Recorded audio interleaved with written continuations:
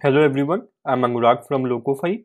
In this video, we will see how we can create designs in Figma using the Locofy UI kit and convert it into pixel perfect code. Finally, we will add a authentication layer to it using Firebase. Let's get started. So this will be the final output where this will be the home page and users can log in by clicking on the login button. Once the details have been filled over here, they can click sign up and they will be redirected to the dashboard. Now over here, dashboard will be only accessible to the logged in users, and for the folks who have not logged in, whenever they try to visit dashboard, they will be redirected to the home page. We will be using Locofy.ai plugin for Adobe XD and Figma to convert our designs into production ready front-end code. This is the design file that we will be working with, and this was generated using the Locofy UI kit. As you can see, the UI kit provides us with a lot of components out of the box, and each of these components use auto layout, so you have a smooth experience in both designing them as well as converting them to responsive code using the Locofy.ai plugin, which we will see in a minute. To open up the Locofy plugin, you can right click anywhere, then click on plugins, then choose Locofy. So you will notice that we can do quite a lot of things in the plugin. The main one is tag layers, which is the most important feature of Locofy. We will come back to it in a minute. We also have a drag and drop pre-built UI components. These components are great if you are starting a design from scratch and want to move fast. Let me explain what tag layer does. So for our design tools, this is essentially a rectangle with some border radius. Similarly, this is also a rectangle but with a different border radius. But we know that this is a button and so is this. So tag layers essentially allows us to convey this information to our machines as well. So using tag layer, you can click on this particular element and you can tag it as button. Since we are using the Locofy UI kit, all of these elements have the proper tags by default. However, if you are working with a new element, this is how the UI would look like if you are tagging something new. So let me untag this first. As you can see, we have several tags listed over here. Since this is a button, we can choose button. Then it will ask us if it belongs to a particular UI library. Since this is a custom design button, we can select none. And now we see these three options at the top. Using the properties, we can also add other attributes like autofocus disable as well as some advanced attributes. Using styling and layout, we can configure how the styling and layout will work for different breakpoints. As you can see, the default, we have 950 as well as 650 pixels of breakpoint. You can also create more by clicking over here and adding a new media query. You can also assign actions. So these actions will be triggered whenever click event has happened. So for example, if I click on change over here, you can see we have quite a few of these actions available. So for our login, we want that whenever somebody will click on it, it should redirect us to the login page. So we should choose the change page action. Then you can add a URL slug, choose the page as well as configure if the page has to be opened in a new tab or not. Once you are done with all the changes, click done. You can also see the auto tag with Locofy AI feature, which uses artificial intelligence to quickly scan your Figma files and suggest some tags based on it. At the very bottom, you can also see a preview and view code buttons.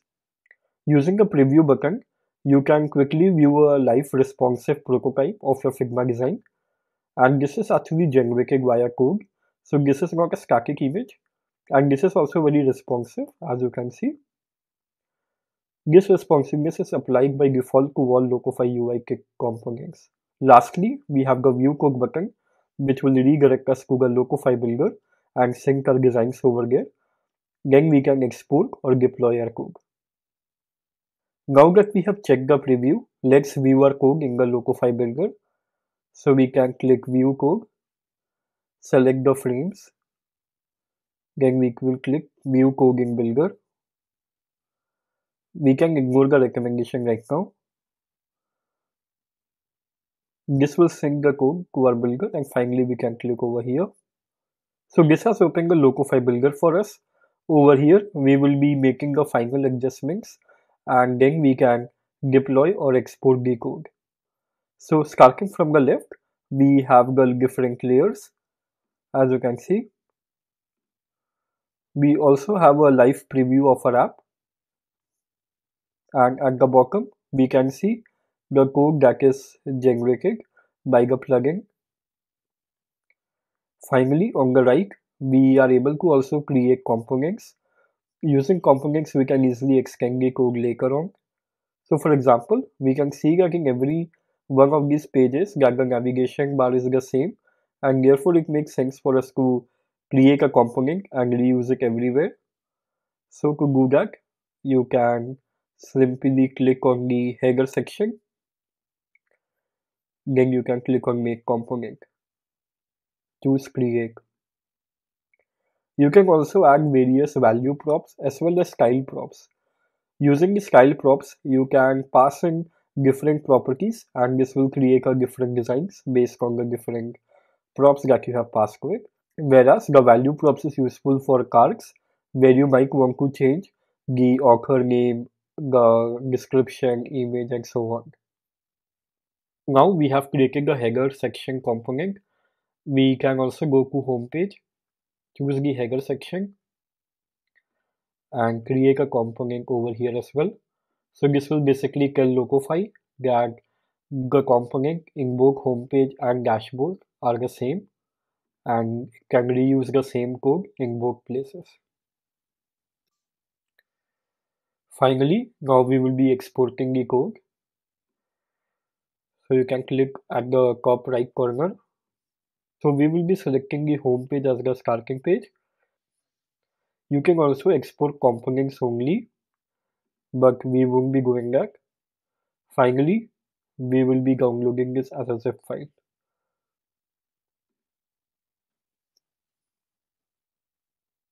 So in a short period of time, not only were we able to generate the code directly from our design files, but the code is generated is also responsive and has support for components as well. So I have opened the exported code in the Visual Studio. Over here you can see in the SRC folder, we have folders for our components and pages. So in components, we have the header section that we created as a component. And in our pages, we have the dashboard page, the home page, as well as the login page. To run this project, we first need to install the dependencies. For this, run npm I. Once the dependencies are installed, we can run this project using npm run start.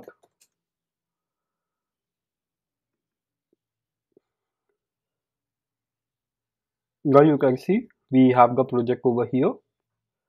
So this is the home page. This is the login page where we will be taking the user input, and when somebody clicks on sign up, they should be redirected to the dashboard. And anybody who is going to the dashboard but is not logged in should be redirected to the home page. So this is the flow of our authentication system. Now let's start implementing the Firebase authentication. The first thing that you need is to create a project in Firebase. For this, you can quickly search Firebase on Google. Open the Firebase website. Now you can go to the console and let's create a new project. So I'm going to name it Firebase React Authentication. Click on continue. You can choose to have Firebase Analytics on. Now it will ask us to choose an account. I'm choosing the default account. Now we can click on create project. This should create the project for us.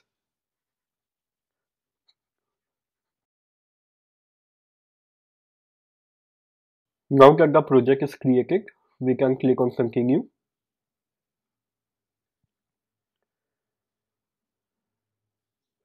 Since we will be using the web, we need to choose web.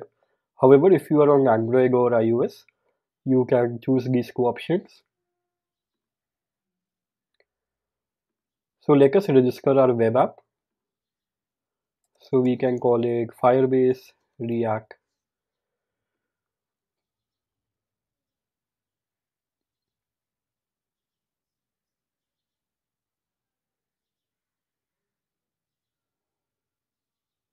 So Firebase has provided us with helpful instructions on how to get started.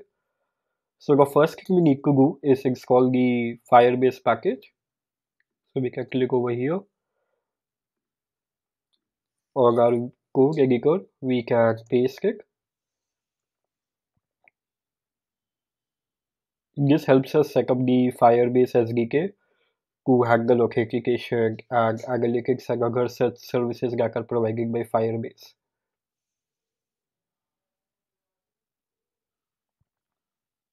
Since we are using React, we can also install another package that will help us with handling the authentications. So it's called React Firebase Hooks. It provides us with helpful hooks with which we can quickly check if the user has logged in or not, or if there has been any error.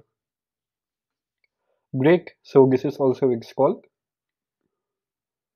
Now we will need to create a Firebase file over here, which will store all our configurations. So we can name it firebase.js. Now let's head back to our console. We can copy this and we can paste it over here. So this is the required configuration that Firebase needs. All of these are unique to our project and it tells Firebase that we are the genuine owners of the project and this app should work fine with this particular configuration. Firebase provides us with a lot of functions out of the box to help us easily manage all the services that they offer. So I will import some of the functions to handle authentication. So we want our users to sign in. We also want them to create a new account. And lastly, we can also implement sign out feature. So let us import the sign in with email and password from Firebase auth. We will also need two more imports. Lastly, we will need the get auth function here as well. Now we can use these functions and write some code over here that we can easily import in all of the pages to handle authentication.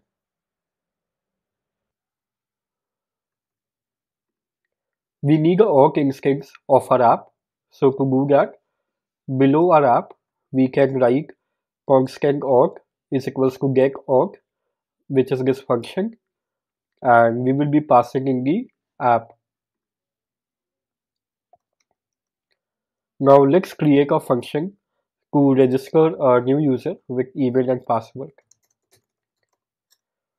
So I will call it register with email and password. This will be an async function that will expect email and password. I will create an arrow function. Now over here we can use the create user with email and password function. So we can write constant res await create user with create user with email and password. So the first argument it expects is the auth instance. Then we need the email and password. The email and password will be passed over to this function as arguments. And the auth instance is present over here.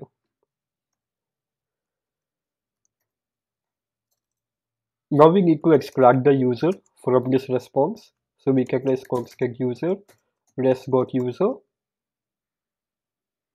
We will also console log it so we can see the user.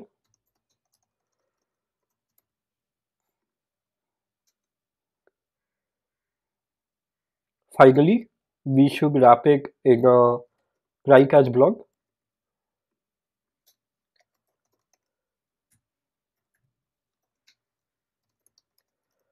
Over here, I will log the error first. Let's also write an alert so that we can quickly see the error message. So this is the first function that we will use. So this function will be used to create a new user. We also need another function for existing users to log in. So I'm going to name it.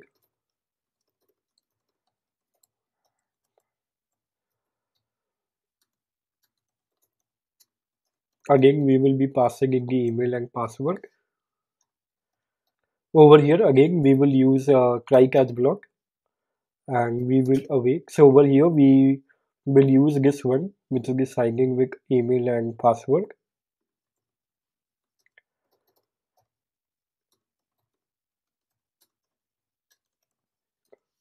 So the parameters that we are passing here is very similar to this one.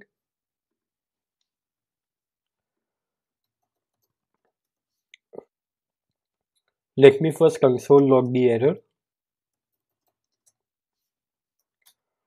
Let's also have an alert to show the error message. Finally, we also need another function to handle sign out.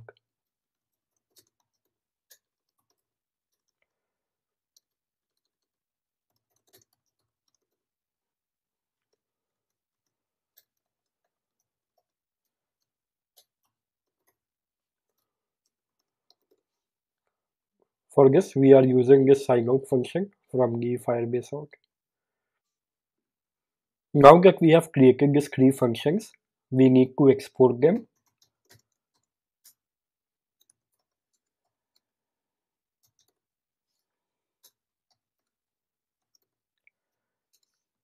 Now we also need to export the auth instance of our app that we have created over here, because all the authentication related information will be present over here, and we can pass this to our React Firebase hooks object to easily and seamlessly handle authentication for us.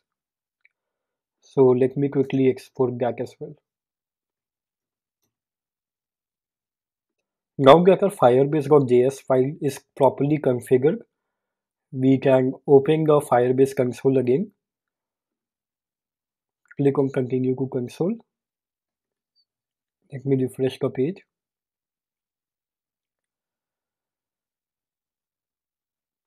So over here, this is the Firebase React app. Now we need to scroll down and click on authentication. Now we can click on get started.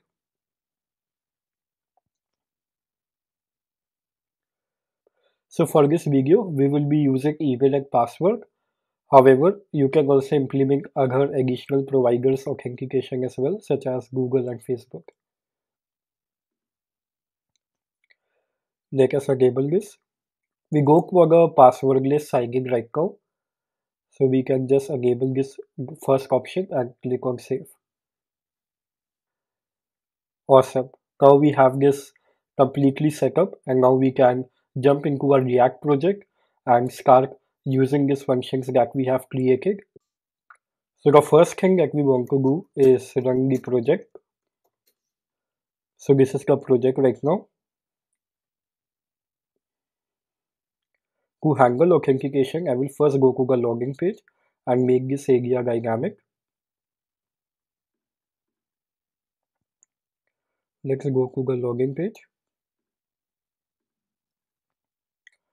So first, we will use the React Firebase hooks to check if the user has logged in or not.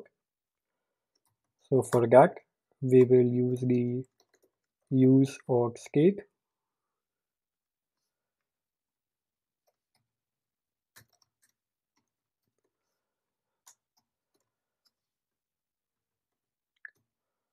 Now, as I stated before, we need to pass the auth instance as well. So using the use auth cake, we can quickly check the authentication cake of our app. As you can see, by passing in the auth instance of our app, we get user logging and error stages. So I will use a use effect over here, and we want this use effect function to run every time the user or logging state change.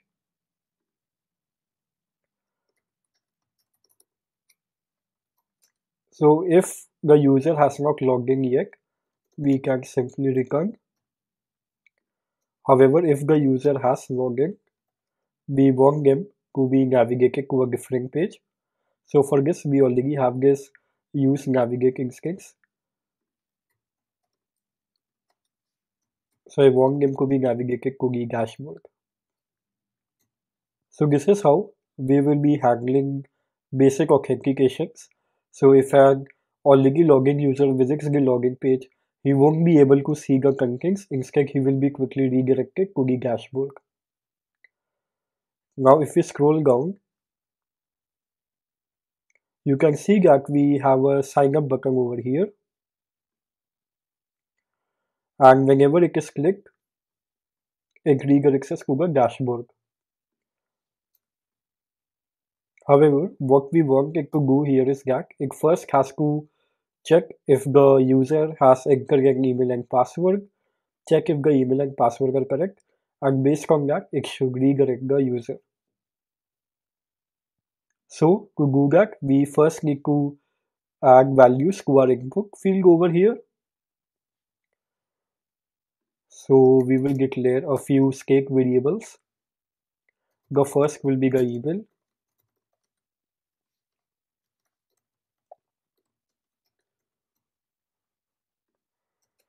The default value will be an empty string. Now let's copy this for password as well.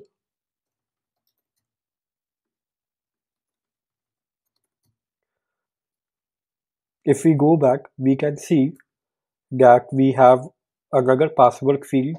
Whenever user creates a new account, he has to enter the password again. Both the password has to be same, and only then will the sign up be successful. So we will need to create another variable to store the second password.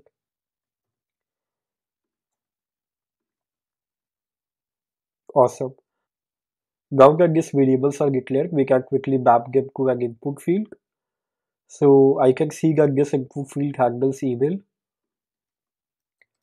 So we can assign the email value to it, and on change.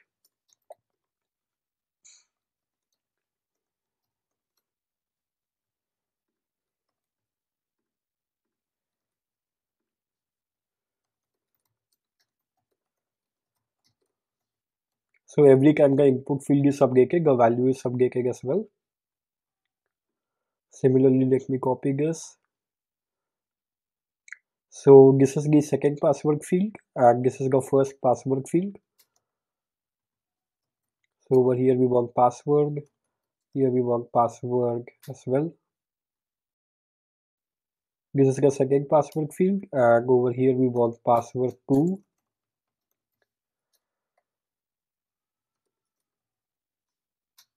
And set password 2.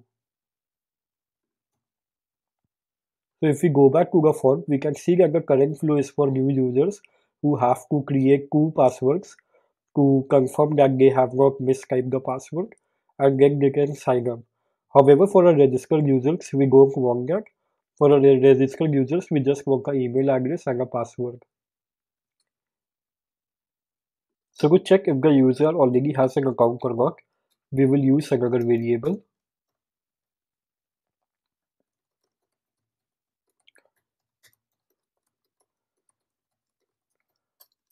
This will be a boolean value. Initially, it will be set to false.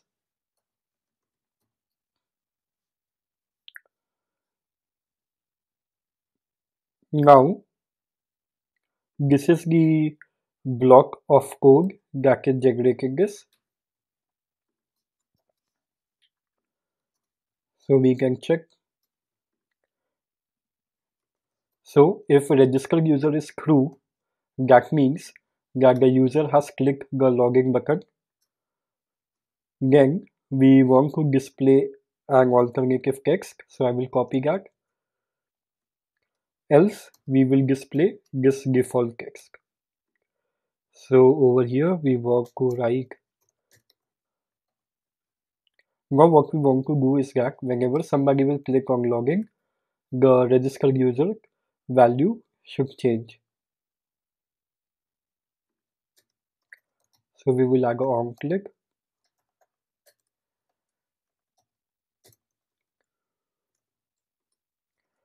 and we will change the previous value.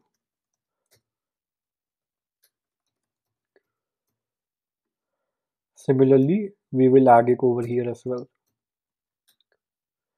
So now if I click on it, you can see that this changes.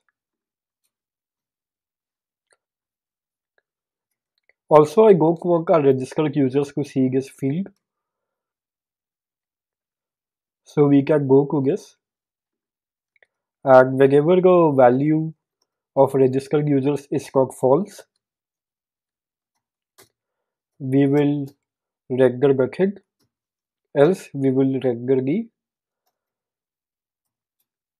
input field.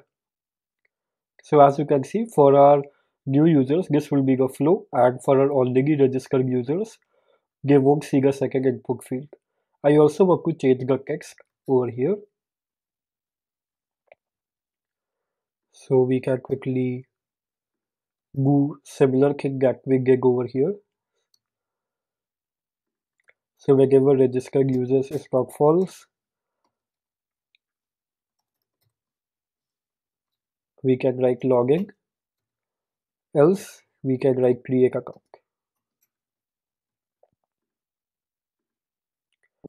Now finally, we can work on the sign up button. This function is triggered every time the button is clicked. So we will check if the registered user is present or not. If we have a registered user, we want to use the login with email and password function. And here we will pass the email and password. Else, if we have a new user, he or she has to enter the password twice. So we will first check if both the passwords are equal or not. If they are, we will use the register user with email and password function, and we will again pass in the data. So these are basically the functions that we have created over here, as you can see. Also, we don't want it to use callback, so we want this to be a normal function. And it would also be nice if the passwords don't match, that we throw an error. So I will alert passwords don't match. Now let's see this in action.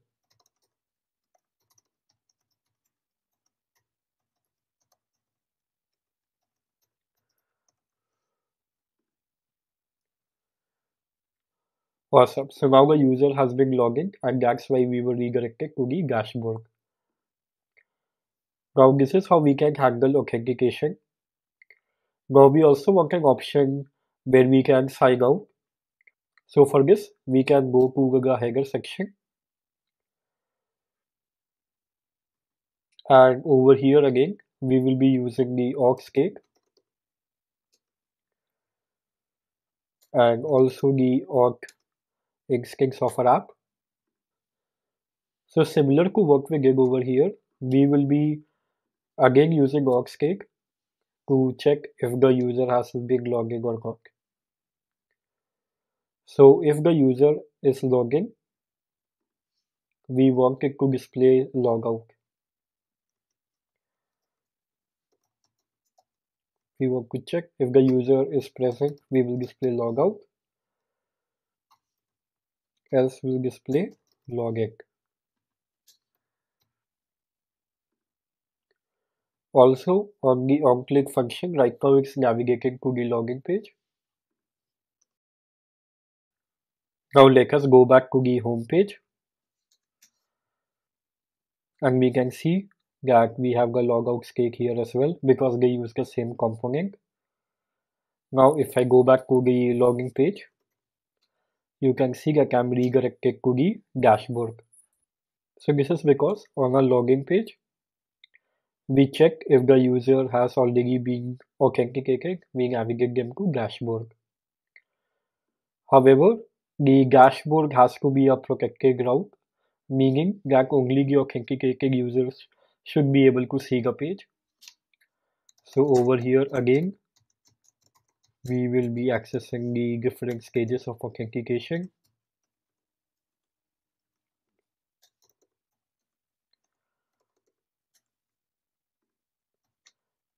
So here again, I will be using use effect to check if the user is present or not. If the user is not present, we want it to navigate to our home page.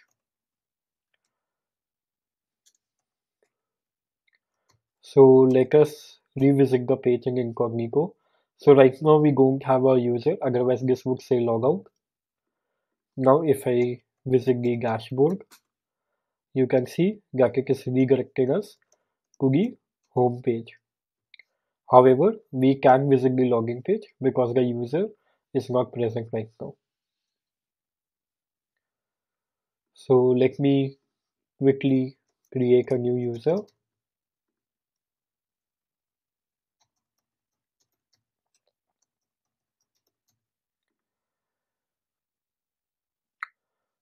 So we can also log out. As you can see, we were also able to log out. Now, if I use the same account again, we will be able to log in again as well. As you can see, so everything works as expected. So this is how we were able to convert our designs into production ready React code. We also saw in this video that the code is highly extendable, as with just a few lines of code, we were able to add an authentication system thanks to Firebase. I hope you enjoyed this video, and please comment down below what you are building and shipping faster with Locofy.